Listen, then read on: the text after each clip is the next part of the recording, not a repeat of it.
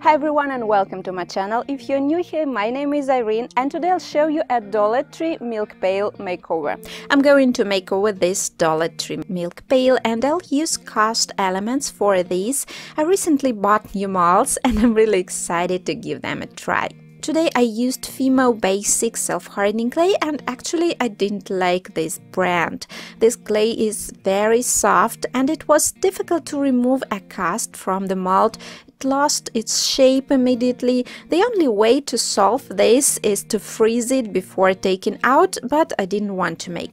I made a rooster and I'm attaching it to the bucket using white glue. Sorry for the poorly washed brush here.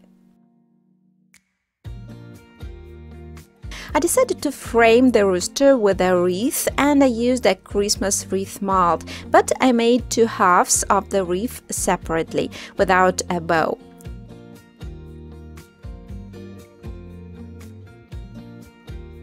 I tried my best to arrange the branches symmetrically.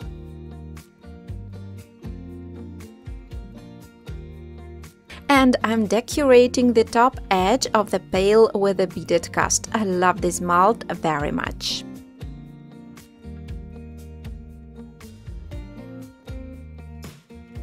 I'm waiting till the clay dries well. It sticks very well to a metal surface, but you can hot glue it if it comes loose, and after that I'll paint the pail.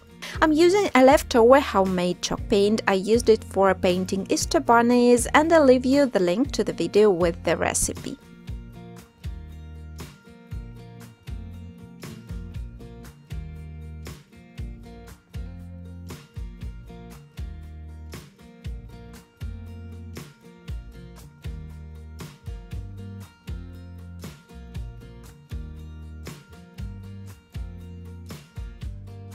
After drying, I'm dry brushing the surface cream using a rough bristle brush. And I'm applying quite a lot of paint to make the pail creamy and only the crevices stay beige. This provides a very nice vintage feel.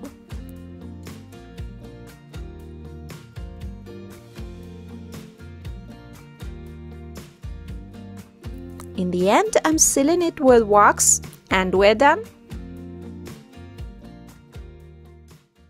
I think the pail looks very farmhousey now and I'm going to use it as a base for wildflowers or just as a rustic style kitchen decoration.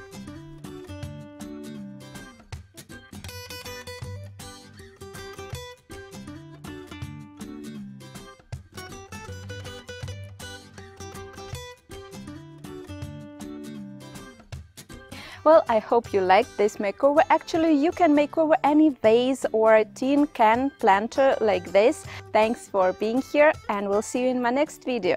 Bye!